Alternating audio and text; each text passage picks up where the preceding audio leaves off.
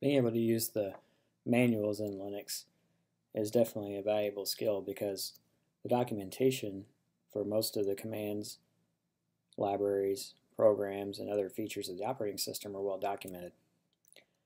The basics of opening up a manual is to type man and then type in the command that you want to have listed. So let's say we just want to do man on the ls command.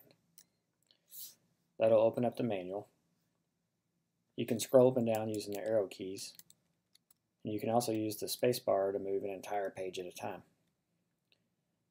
And some of the manuals can get pretty big, so let's say that you wanted to find out where a particular word was.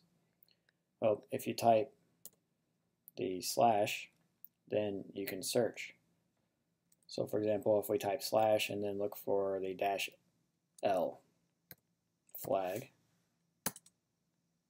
then we'll be taken to the first occurrence of the -L flag that the system finds.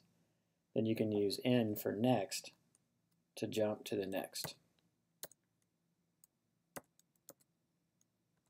And we see all the copies of -L in here.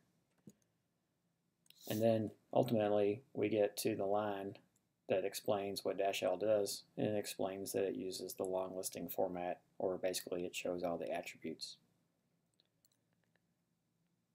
So it's a good idea to read the manuals for different commands when you're not exactly sure how they work, but be sure to remember that you can search through the manuals if you just need to know what a particular attribute or flag does.